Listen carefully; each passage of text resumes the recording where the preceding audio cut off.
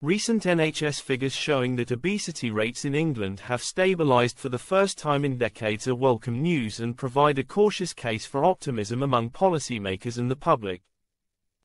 We should not, however, let these statistics obscure the bigger picture of the nation's health, which remains worryingly poor. Almost two-thirds of adults in England are either overweight or obese, with an estimated cost to the NHS, public and economy of £100 billion a year.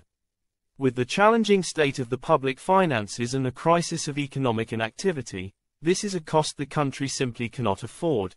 The truth remains that despite moderate stabilisation in the figures now, obesity has been on the rise for decades despite numerous policy interventions designed to tackle preventative measures like increases in taxes on sugar and alcohol, while well-intentioned, have demonstrably failed to meaningfully reduce obesity rates while placing additional financial burdens on consumers.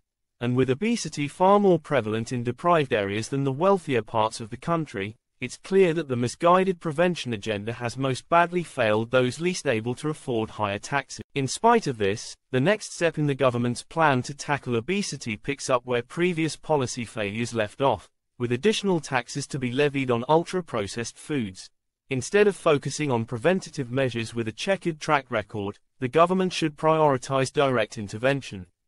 And the good news is that we already have the key to unlocking meaningful change. In the last few years, weight loss injections have changed the game in our ability to tackle obesity.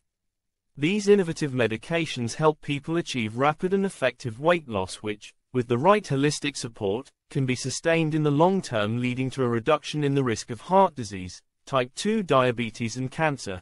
It is no wonder that there has been an explosion in their popularity and in the number of people accessing them through Until recently, provision on the NHS has been limited to only 35,000 places.